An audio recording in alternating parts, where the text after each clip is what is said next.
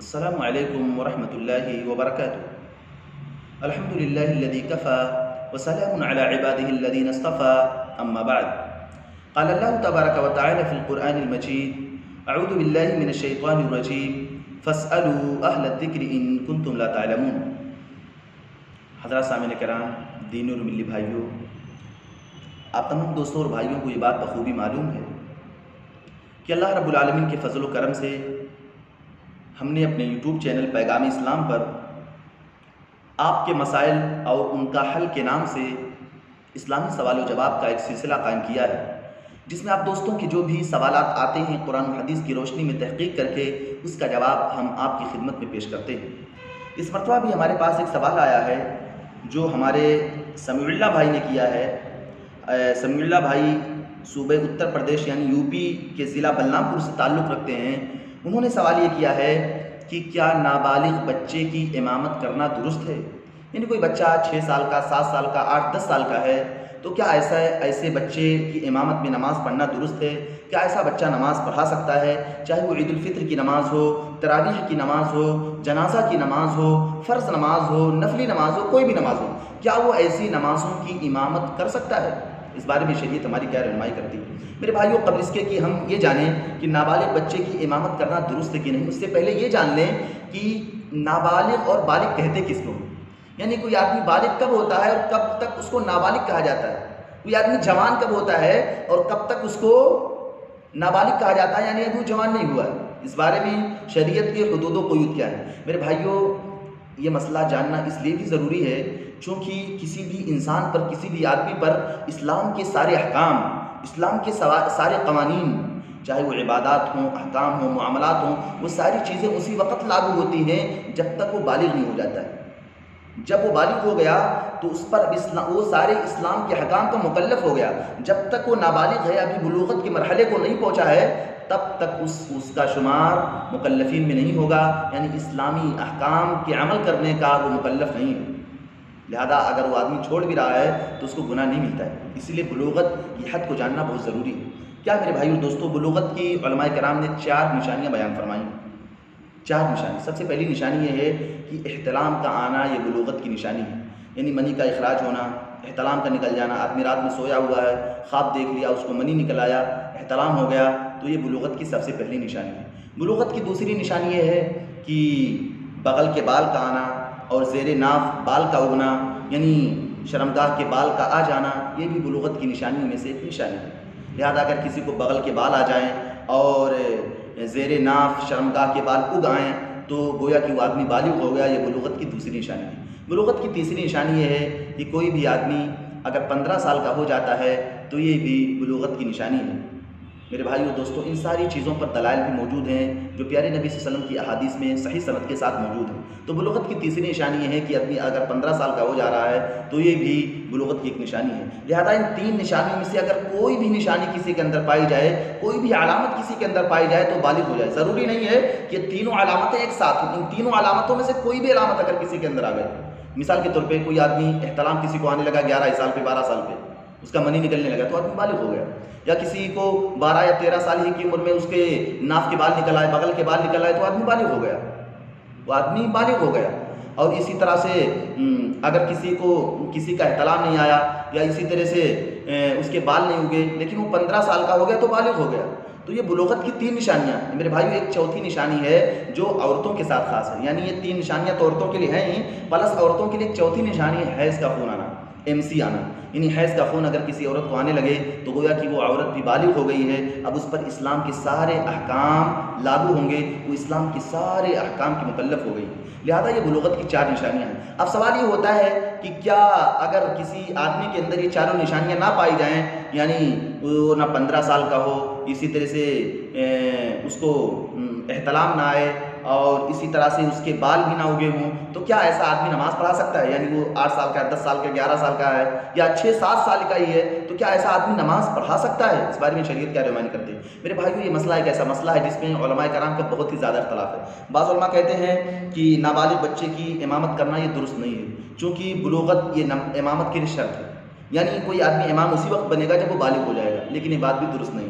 اسی طرح سے بعض علماء کرام نے یہ بات کہی ہے کہ نابالغ بچے کی امامت کرنا مکروہ ہے، جیسا کہ بہت سارے فقہ کی کتابوں میں، فقہ کی کتابوں میں یہ بات درج ہے کہ وَيُكْرَهُ امامۃ الصبی کی، کہ نابالغ بچے کی امامت کرنا یہ مکروہ ہے۔ یہ بات بھی درست نہیں ہے، قرآن و سنت سے اس کی کوئی واضح دلیل نہیں ہے جو اس بات پر دلالت کرے کہ نابالغ بچے کی امامت کرنا مکروہ ہے، یعنی جائز تو ہے لیکن کراہت کے ساتھ جائز ہے۔ اسی طرح سے بعض علماء کرام کا اس بات پر فتویٰ ہے کہ نابالغ بچے کی امامت کرنا حرام ہے، یعنی جائز ہی نہیں کسی بھی صورت میں۔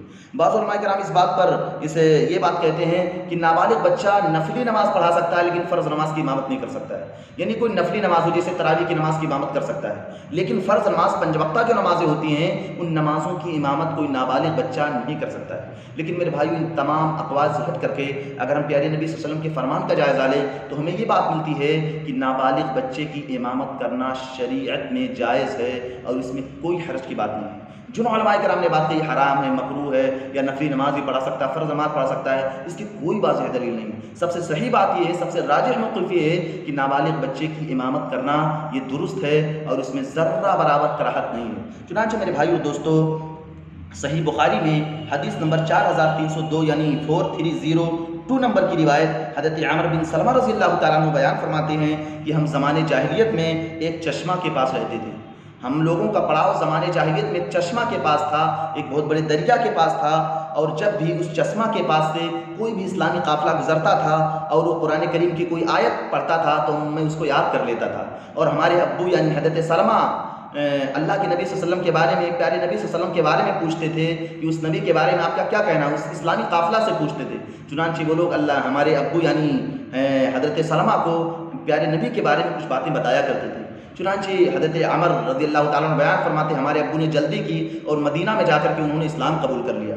مدینہ میں جا کر کے پیارے نبی صلی اللہ علیہ وسلم کے ہاتھوں انہوں نے اسلام قبول کیا، اس کے بعد وہاں سے اسلام قبول کر کے اپنی بستی میں تشریف لائے، اور اس کے بعد اللہ کے نبی صلی اللہ علیہ وسلم نے میرے ابو کو چند چیزوں، اسلام کی چند چیزوں کے بارے میں انہیں تعلیم دی، اور اس میں سے ایک چیز یہ بھی بتائی کہ جب نماز کا وقت ہو جائے تو تم میں سے وہی آدمی امامت کرائے، وہی آدمی نماز پڑھائے جو تم میں سب سے زیادہ قرآن کا یاد کرنے والا ہو، جو سب سے زیادہ قرآن کا حافظ ہو، قرآن جس کو سب سے زیادہ یاد ہو وہی نماز کی امامت کرائے۔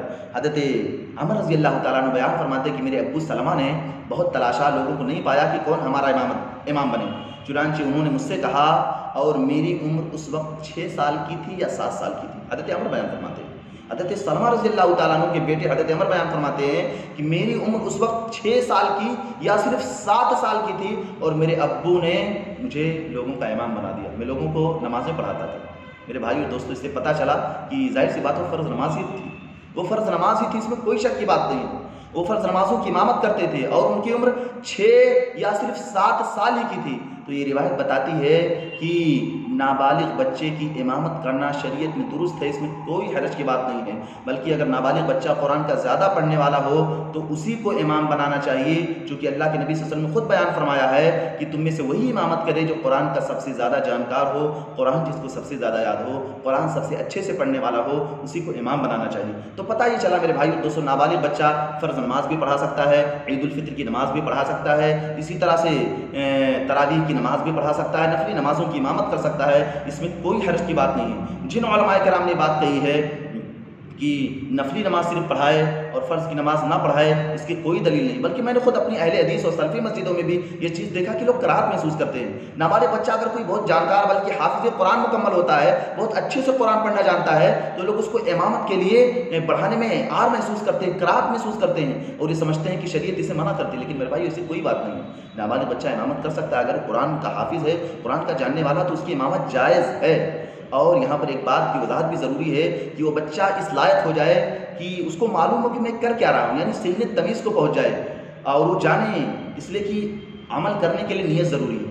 کوئی بھی عمل کرنے کے لیے بندہ نماز پڑھ رہا ہے تو جب تک اس نماز کی نیت نہیں کرے گا، اس کی نماز درست نہیں ہوگی۔ اپنے دل میں وہ ارادہ رکھے کہ ہاں میں نماز پڑھ رہا ہوں، تو بچہ اگر اس عمر کو پہنچ گیا ہے، یعنی وہ جان گیا ہے کہ میں کیا کر رہا ہوں، یہ کون سی عبادت میں انجام دے رہا ہوں، قرآن پڑھ رہا ہوں تو یہ جانے کہ میں قرآن کی تلاوت کر رہا ہوں، نماز پڑھ رہا ہوں تو یہ جانے کہ میں نماز پڑھا رہا ہوں یا نماز پڑھ رہا ہوں، یعنی اس کو نیت کرنا معلوم ہو جائے، اس کے دل میں ارادہ ہو، یعنی اس عمق تک وہ پہنچ گیا ہو، اسی طرح سے وہ صفائی کا اہتمام کرنے والا ہو، نظافت کا اہتمام کرنے والا ہو، طہارت کا اہتمام کرنے والا ہو، اپنے کپڑے کو پاک صاف کرنے والا ہو، تو ایسے بچے کو نماز کے لیے آگے بڑھانا چاہیے۔ اس بارے میں شریعت ہماری نہیں روکتی ہے، بلکہ میرے بھائیو شریعت میں تو دلیل بھی موجود ہے کہ نابالغ بچے کی امامت کرنا درست ہے۔ لہذا جو لوگ یہ بات کہتے ہیں کہ نابالغ بچے کی امامت کرنا مکروہ ہے یا وہ صرف نفلی نمازیں پڑھا سکتا ہے، فرض نماز نہیں پڑھا سکتا، اس بارے میں قرآن و سنت سے کوئی دلیل نہیں ہے۔ صحیح بات یہی ہے، راجح موقف یہی ہے کہ نابالغ بچے کی امامت کرنا بھی درست ہے۔ اللہ تعالیٰ سے دعا ہے کہ اے میرے مولا تو ہم تمام مسلمان بھائیوں کو قرآن و سنت کے مسائل کو سمجھنے اور ان مسائل کو سمجھ کر کے ان پر عمل کرنے کی توفیق عطا فرما۔